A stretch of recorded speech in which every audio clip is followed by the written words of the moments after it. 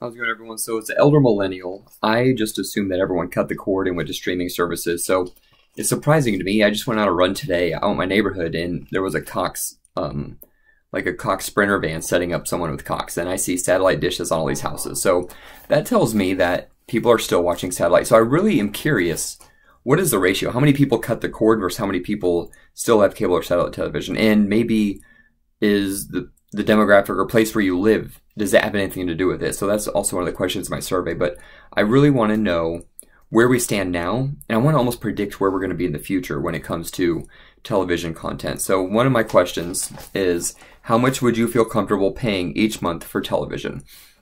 And of course, you have options 0, 25 to fewer, 25 to 50, 50 to 75, 75 to 100, or cost is no issue.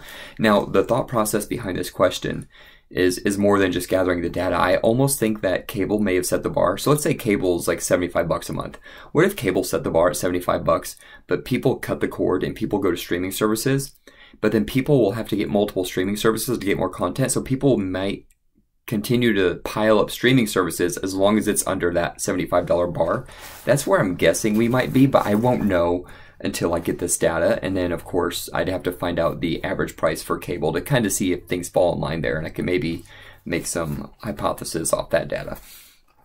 And next is kind of predicting the future. One thing that we know about television is that it's always going to find a way to meet the consumer's needs. So we wanted more channels, we got tons of channels. We can't stand commercials. Now we have DVR to where we can record shows and watch it later and skip past commercials. So television always finds a way to meet our needs, and to know where we're going to be in the future, we have to know what people want. And so that's my next question. Please explain what changes you want to see to improve your television viewing experience in the future. So this is almost like, if you can change anything now to make TV better, what would it be? And if we can get people to like write out a few sentences about that, we can almost take the similarities between all those answers and group it together, and that would probably be what people kind of want as a majority.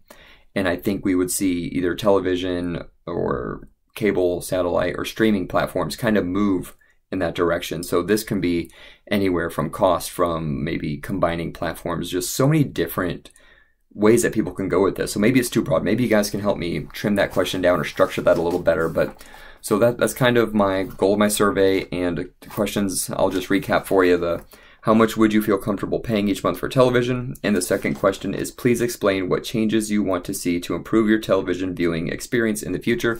And if I'm missing any questions that can help me get the data that you guys know I'm looking for to see which way people learn in their lean in their television viewing platforms, just help me out with that too, because I think I only have 10 questions and we can have 15. So I appreciate all the help. Thank you.